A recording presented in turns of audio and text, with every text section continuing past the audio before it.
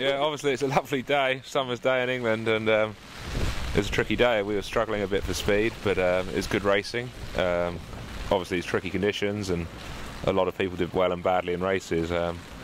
We kept struggling but catching up, which was good, but we're struggling for a bit of speed against some of the guys, so we've got a bit of work to do to find out what's going wrong. Yeah, I mean, hopefully it's not like this in July and August. Everyone's going to be a bit disappointed, but hopefully, you know, you have to be ready for everything, and we probably weren't as good as we need to be today, and that's a bit frustrating. Yeah, I think so. I think we'll have a 1-3 and something else today, so we're catching up. We just got it's a long way to go in these series, and we're not far off. I think we won't be far behind, I don't think. So you've got to work hard and see how it goes. Yeah, it's a good check-in of where you are, and you need to be, you know, obviously close to where you need to be. And it's whatever many days it is now, so we can't be far behind. You can't be miles away, and you need to work on where you are and what you got to do next. But yeah, obviously it's a tester, but you know, it could be completely different come August.